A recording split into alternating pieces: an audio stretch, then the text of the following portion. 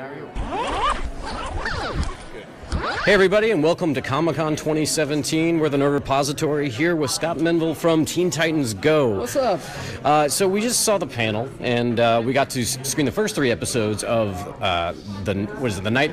It's too many words for me to remember the title. There's like 20 words in the first episode alone. Something about the night begins to shine is somewhere in the title. There we go. BER. Had you ever heard of them before these episodes? Not before. Before these episodes, there was one episode, well, 2 technically, where Cyborg's listening to The Night Begins to Shine. Yeah. And that's where I was first introduced to the magic of BER and The Night Begins to Shine. And since that day that I was introduced, the song has never left my head. It's in there. It's been in my head since I saw the episode earlier, and it's definitely catchy. And it's a very 80s theme for the episode, from like Transformers references to the music. Were you a fan of the 80s music at all? I was a big punk rock kid, so yes, a fan of 80s punk. Yeah.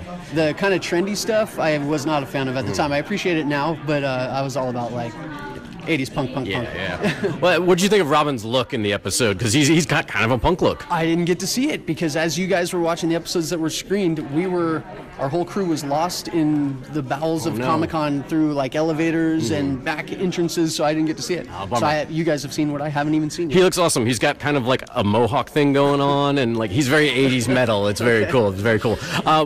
My bag this year from Comic-Con is Teen Titans, and it's got something that sounds very interesting that I think might be coming up on the show. Maybe a little new Titans versus old Titans? Well, the Comic-Con bag definitely has that. Our old selves are beating up our new selves, and I don't know, you'd have to ask our writers, producers about that stuff. Very tight-lipped. Okay. Yeah, I think so. I understand. So with these 4 episodes, is there anything coming up that's going to be multi-episode that you can remember, or is it back to the single stuff? Well, we have a 2-parter coming up for our, I think we've talked about it before, but our 200th episode that we recorded, which is a 2-parter, and it's very cool. I'm excited about that. The Titans, we break the 4th wall.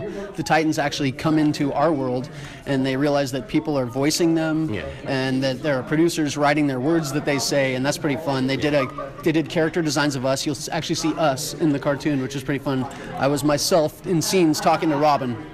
So, like, were you acting to like a tennis ball, or like Wilson? Yeah.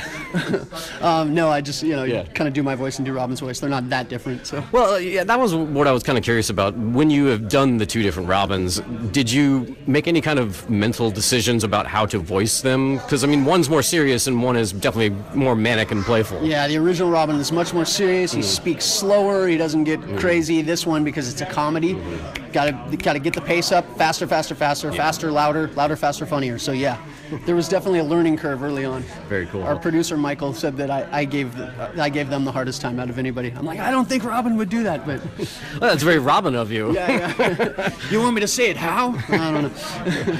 All right, well, thanks so much, Scott. Teen Titans Go is on Cartoon Network. We've got the 4-part episode coming up. Very 80s-tastic, very Transformers. It's so much fun. You guys got to tune in. Thanks so much. Thanks for watching. All right.